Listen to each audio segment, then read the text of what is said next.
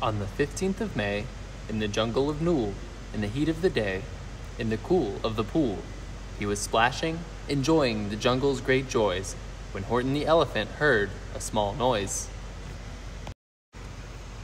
So Horton stopped splashing. He looked towards the sound. It's funny, thought Horton, there's no one around. Then he heard it again, just a very faint yelp, as if some tiny person were calling for help. I'll help you, said Horton. But who are you? Where? He looked and he looked. He could see nothing there, but a small speck of dust blowing past through the air. I say, murmured Horton, I've never heard tell of a small speck of dust that is able to yell. So you know what I think? Why, I think that be someone on top of that small speck of dust. Some sort of creature of very small size, too small to be seen by an elephant's eyes. Some poor little person who's shaking with fear that he'll blow in the pool, he has no way to steer. I'll just have to save him, because, after all, a person's a person, no matter how small. So gently and using the greatest of care, the elephant stretched his great trunk through the air, and he lifted the dust speck and carried it over and placed it down safe on a very soft clover. Humph, humphed a voice. 'Twas a sour kangaroo, and the young kangaroo in her pouch said, "Humph, too." Why, that speck is as small as the head of a pin. A person on that? Why, there never has been.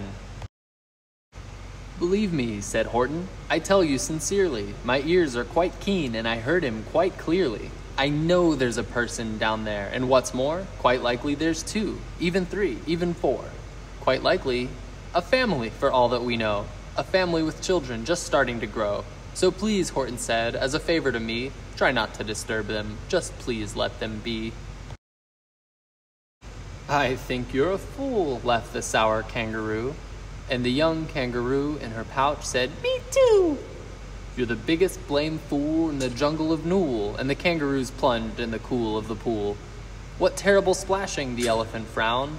I can't let my very small persons get drowned. I've got to protect them. I'm bigger than they. So he plucked up the clover and hustled away. Through the high jungle treetops, the news quickly spread. He talks to a dust speck. He's out of his head. Just look at him walk with that speck on that flower. And Horton walked worrying almost an hour. Should I put this speck down? Horton thought with alarm. If I do, these small persons may come to great harm. I can't put it down, and I won't, after all. A person's a person, no matter how small. Then Horton stopped walking. The speck voice was talking. The voice was so faint, he could just barely hear it. Speak up, please, said Horton. He put his ear near it. My friend, came the voice. You're a very fine friend. You've helped all us folks on this dust speck no end. You've saved all our houses, our ceilings and floors. You've saved all our churches and grocery stores. You mean, Horton gasped, you have buildings there too? Oh yes, piped the voice. We most certainly do. I know, called the voice. I'm too small to be seen, but I'm mayor of a town that is friendly and clean. Our buildings to you would seem terribly small, but to us who aren't big, they are wonderfully tall. My town is called Whoville, for I am a Who, and we Whos are all thankful and grateful to you. And Horton called back to the mayor of the town, You're safe now, don't worry, I won't let you down. But just as he spoke to the mayor of the speck, 3 big jungle monkeys climbed up Horton's neck. The Wickersham brothers came shouting, What rot! This elephant's talking to Whos who are not. There aren't any Whos, and they don't have a mayor. And we're going to stop all this nonsense, so there. They snatched Horton's clover. They carried it off to a black-bottomed eagle named Vlad Vladikov, a mighty strong eagle of very swift wing. And they said, Will you kindly get rid of this thing? And before the poor elephant even could speak, that eagle flew off with the flower in his beak. All that late afternoon and far into the night, that black-bottomed bird flapped his wings in fast flight, while Horton chased after with groans over stones that tattered his toenails and battered his bones. and begged, "Please don't harm all my little folks who have as much right to live as us bigger folks do." But far, far beyond him, that eagle kept flapping, and over his shoulder called back, "Quit your yapping! I'll fly the night through. I'm a bird, I don't mind it, and I'll hide this tomorrow where you'll never find it." And at 6:56 the next morning he did it. It sure was a terrible place that he hid it. He let that small clover drop somewhere inside of a great patch of clovers 100 miles wide. "Find that," sneered the bird, "but I think you will fail." And he left with a flip of his black-bottomed tail. "I'll find it," cried Horton. "I'll find it or bust. I shall find my friends on my small speck of dust." And clover by clover by clover with care, he picked up and searched them and called, "Are you there?" But clover by clover by clover he found that the one that he sought for was just not around. And by noon, poor old Horton, more dead than alive, had picked, searched, and piled up 9,005. Then, on through the afternoon, hour after hour, till he found them at last, on the 3,000,000th flower. "My friends," cried the elephant, "tell me, do tell, are you safe? Are you sound? Are you whole? Are you well?" From down on the speck came the voice of the mare. "We've really had trouble, much more than our share. When that black-bottomed birdie let go and we dropped, we landed so hard that our clocks have all stopped. Our teapots are broken, our rocking chairs smashed, and our bicycle tires all blew up when we crashed. So Horton, please," pleaded the voice of the mares, "will you stick by us who's while we're making repairs?" "Of course," Horton answered, "of course I will stick. I'll stick by you small folks through thin and through thick." "Humph," humphed a voice. "For almost 2 days you've run wild and insisted on chatting with persons who've never existed. Such carryings on in our peaceable jungle. We've had quite enough of your bellowing bungle. And I'm here to state," snapped the big kangaroo, "that your silly nonsensical game is all through." And the young kangaroo in her pouch said, "Me too!" With the help of the Wickersham brothers and dozens of Wickersham uncles and Wickersham cousins and Wickersham in-laws whose help I've engaged, you're going to be roped and you're going to be caged. And as for your dust speck, ha! That we shall boil in a hot steaming kettle of bezelnut oil. "Boil it?" gasped Horton. "Oh, that you can't do. It's all full of persons. They'll prove it to you." Mr. Mayor," Horton called, "Mr. Mayor, you've got to prove now that you really are there.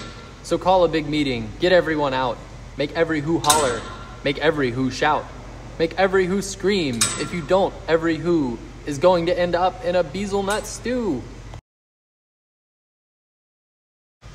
And down on the dust speck, the scared little mayor quick called a big meeting in Whoville Town Square, and his people cried loudly. They cried out in fear, "We are here! We are here! We are here! We are here!" The elephant smiled. That was clear as a bell. You kangaroos surely heard that very well. "All I heard," snapped the big kangaroo, "was the breeze and the faint sound of wind through the far distant trees. I heard no small voices, and you didn't either." And the young kangaroo in her pouch said, "Me neither." "Grab him," they shouted, "and cage the big dope. Lasso his stomach with 10 miles of rope. Tie the knots tight so he'll never shake loose. Then dunk that dumb speck in the bezelnut juice." Horton fought back with great vigor and vim, but the Wickersham gang was too many for him. They beat him, they mauled him, they started to haul him into his cage, but he managed to call to the mayor, "Don't give up, I believe in you all. A person's a person, no matter how small. And you very small persons will not have to die if you make yourselves heard, so come on now and try." The mayor grabbed a tom-tom, he started to smack it, and all over Whoville they whooped up a racket. They rattled tin kettles, they beat on brass pans, on garbage pail tops and old cranberry cans. They blew on bazookas and blasted great toots, on clarinets, oompas and boompas and flutes.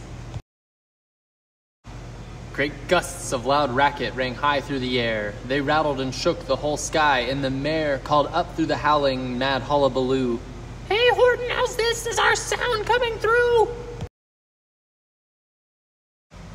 And Horton called back, "I can hear you just fine, but the kangaroo's ears aren't as strong quite as mine. They don't hear a thing. Are you sure all your boys are doing their best? Are they all making noise? Are you sure every who down in Whoville is working? Quick, look through your town. Is there anyone shirking? Through the town rushed the mayor, from the east to the west, but everyone seemed to be doing his best. Everyone seemed to be yapping or yipping. Everyone seemed to be beeping or bipping, but it wasn't enough, all this ruckus and roar. He had to find someone to help him make more. He raced through each building, he searched floor to floor. And just as he felt he was getting nowhere, and almost about to give up in despair, he suddenly burst through a door and that mayor discovered one shirker quite hidden away in the Fairfax Apartments, apartment 12J. And a very small shirker named Jojo was standing, just standing, and bouncing a yo-yo. Not making a sound, not a yip, not a chirp, and the mayor rushed inside and he grabbed the young twerp. And he climbed with the lad up the Eiffelberg Tower. "This," cried the mayor, "is your town's darkest hour. The time for all who's who have blood that is red to come to the aid of their country," he said. "We've got to make noises in greater amounts, so open your mouth, lad, for every voice counts." Thus he spoke as he climbed. When they got to the top, the lad cleared his throat and he shouted out, "Yop!" And that yop, that one small extra yop, put it over. Finally, at last, from that speck on that clover, their voices were heard. They rang out clear and clean, and the elephant smiled. "Do you see what I mean? They've proved they are persons, no matter how small, and their whole world was saved by the smallest of all." "How true, yes, how true," said the big kangaroo. "And from now on, you know what I'm planning to do? From now on, I'm going to protect them with you." And the young kangaroo in her pouch said, "Me too." "From sun in the summer, from rain when it's fallish, I'm going to protect them, no matter how smallish."